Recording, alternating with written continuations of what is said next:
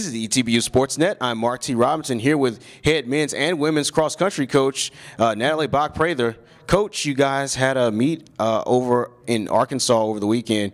You just want to recap that for me really quickly? Yeah, it was a great weekend. Clearly the fastest meet we've run in maybe ever, but that resulted in PRs for almost everyone on our team, and that's pretty exciting.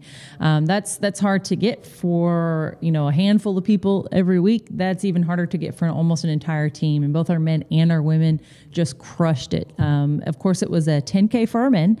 They've never run a 10K before and really enjoyed it. They did an awesome job. So I think that we're going to try to go back to this meet because it was a great experience, and we had great times across the board.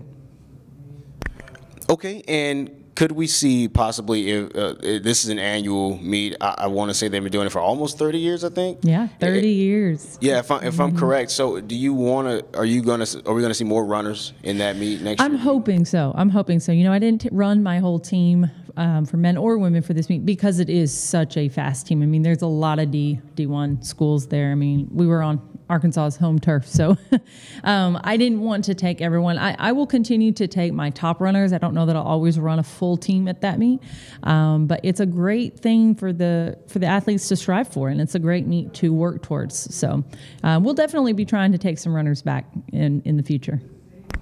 Okay, and you guys have a home meet coming up at the end of the week here on Saturday.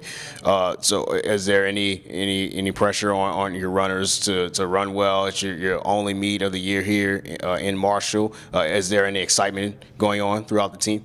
Oh yeah, I mean they are so excited about this. I think they get the most nervous for this meet because it is their home meet, because their families do get to come, their friends do get to come. They want to represent, and so I think they put a little bit more pressure on themselves. Of course, I tell them, let's just go and do what we do, and we tend to have good times on our course. I mean, it's very flat, it's very fast.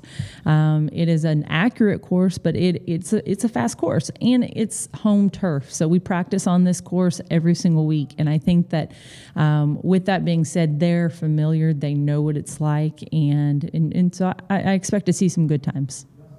All right. Thank you, Coach.